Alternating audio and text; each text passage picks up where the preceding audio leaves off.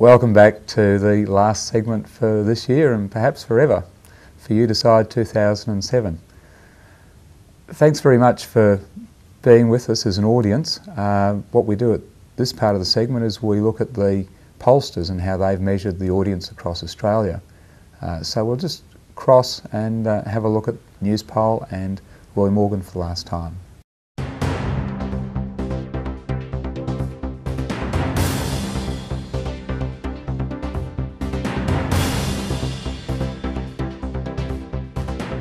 We'll ask Warwick to just explain those polls in the first place. Warwick, it looks to me like there really was a closing of the gap between the parties. Well, certainly a possibility of that. Obviously the movement involves a bit of noise, sampling error, non-sampling error, but over the long run, taken over say 12 months, you would say that the polls moved from a position of 60-40 in the early days of the Rudd leadership to the final outcome, which was 53-47.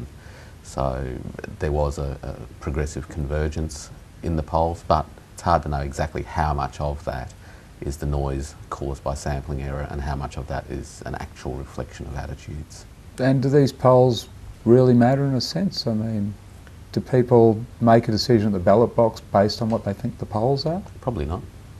It certainly helps journalists write about the campaign, it helps them contextualise the campaign, and it also helps a whole swathe of politicians and candidates who don't have privy access to internal party polling to understand where things are at and to interpolate national polling results into their local electorates. So for some it'll be a depressing experience and thought, and for others they'll be buoyed by it.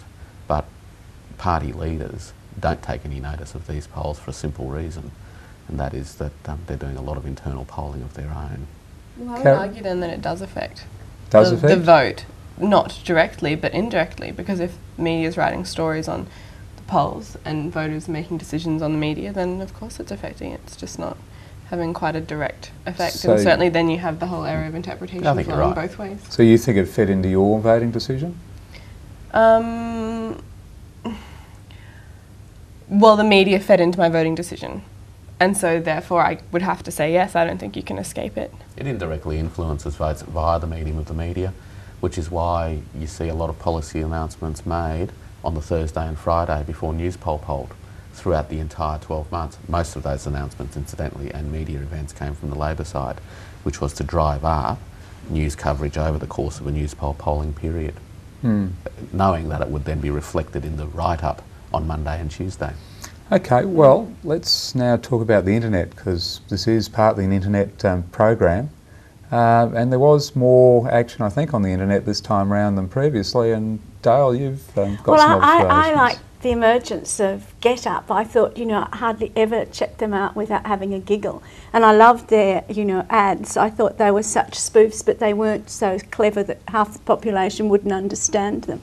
So I thought that was really good. And I think that their non-party background ostensibly, I think is probably the word. Yes, but that, anyone but Howard, wasn't it? Party member to be involved in it. I think it generated a lot of enthusiasm for actually get up and do something, and I think that's going to be far more significant in the future, that there will be not necessarily just one, but many, like Get Up and raising money online and doing an ad that's funny. I think that's like the citizen journalism in lots of ways, but it's more about campaigning, etc. So I just loved it and thought they did a brilliant job. Ben, what were the highlights of the net for you in the campaign? I thought Crikey's election coverage this time round was fantastic, and really timely. The fact that I was sending out emails early in the morning for each day. They also did a lot of media monitoring, which I enjoyed, sort of tracking the wins and losses and spills and thrills of the campaign.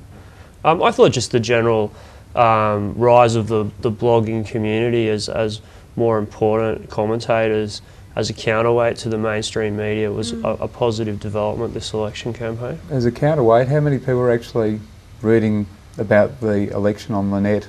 An alternative rather mainstream sites, do you reckon? But a lot of the mainstream sites, like leading in with that, like Sydney Morning Herald website and a lot of the other ones, they have journalists who are doing blogs, and like a lot of people will go and then from the mainstream site will actually go off that and spend, I certainly did, spend an hour or whatever, being really interested in the comments that people are making and looking at how that reflects. So I think it all they all link in together.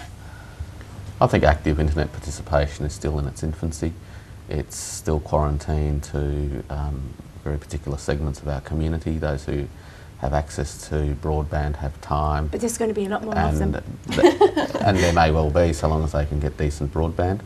But what we are seeing, though, are political parties struggling with the internet as a communication tool and device, and the clear winner out of this campaign was the Kevin 07 campaign, Because as far they as harnessed that. being able to harness the internet and understand the tone of the internet and how it differed from the mainstream media. Definitely. Okay, well, I think that's just about it from us. There's just one acknowledgement that we have to make, and that's that in the last program we all made a prediction as to how Labor was going to do, and the winner was Dr. John Harrison, and he's not on our panel tonight to collect, but he predicted 20 seats, and that's pretty close to where the election ended up being, because you certainly decided decisively, and thanks for being with us for the trip, and maybe we'll find an opportunity in another election, another time in the same galaxy though, to do the same thing again. Thanks very much.